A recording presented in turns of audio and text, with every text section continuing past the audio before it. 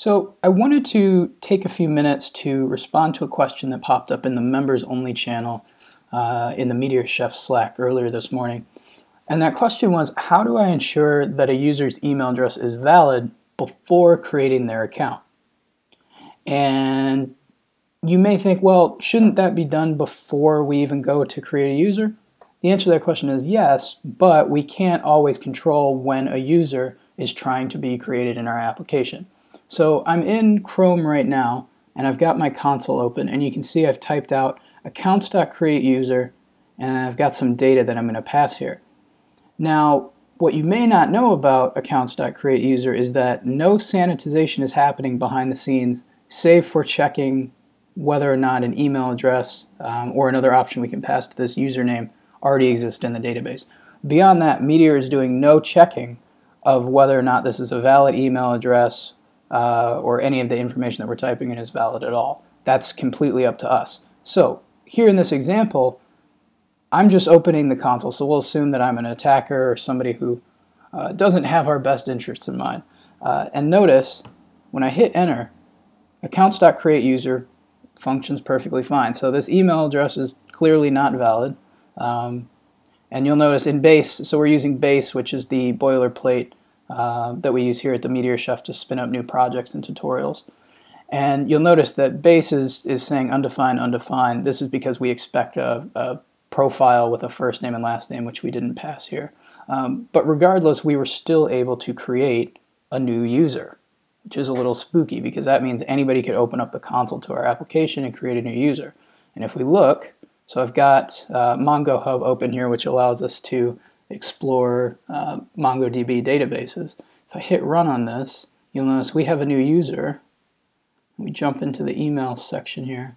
So address is set as hi there. No validation has occurred. So this is a bit of a problem. And so there's a few different ways that we can counteract this. The first and most important is to always have some form of client-side validation in your application. So I'm going to go ahead and log out and go back to the sign up screen here in base. And you'll notice if I hit sign up, it's going to tell me that I need all of this information. So this is kind of your first wave of defense in terms of attacks like this. So if I say, so we'll pop in my name, and I'll say .NET password. Okay, this will work. So I'm going to make one little change here to say, okay. And you'll notice base has validation built in for all of the forms that it includes. And so on the email address, you're getting both whether or not the value actually exists, as well as is it valid itself. So you'll see this is already validating the email saying, is this legit?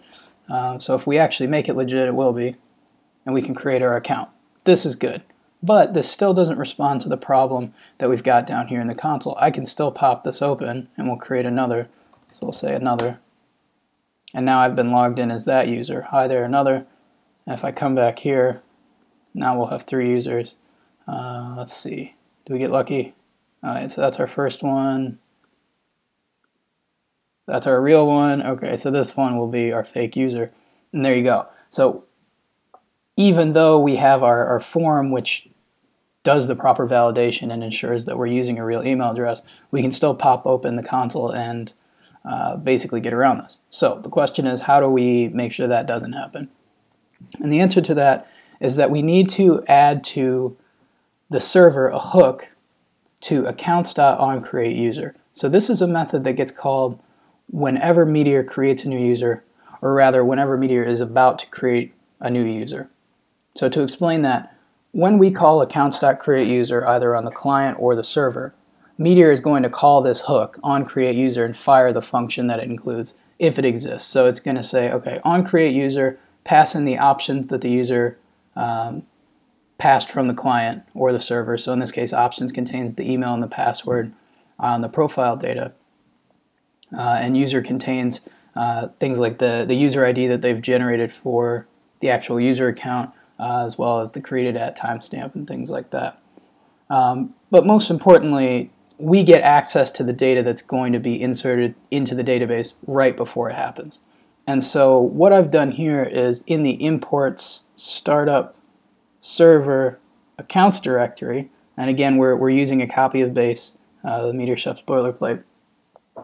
I've created onCreateUser as a file, and I've also imported this. So remember, because we're in the imports directory, we need to make sure that this file is imported into the server startup. So you'll notice down here I'm in imports startup server index.js, so I've just imported onCreateUser. So once our file is loaded, what I'm doing in here is by default just saying, okay, take in the new user.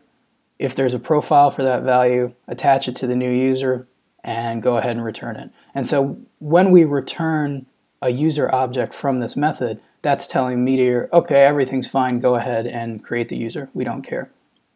So this is what we do not want. And what we can actually do is rely on a package called validator here. So I'm installing this via npm. If we jump back over here, I've got it pulled up. So validator is just a package that includes some generic validation methods. So there's no framework here, there's no anything affecting the DOM or anything like that. It's just one-off functions that we can call to validate values that we pass to it. So you can see there's quite a few different functions here that we can validate against. But for us, we just want this early example here is email. So we're trying to validate whether or not the email we're being passed is valid. And so if we jump back in our code, I've already written this, so I'm going to uncomment it, clean this up a little bit.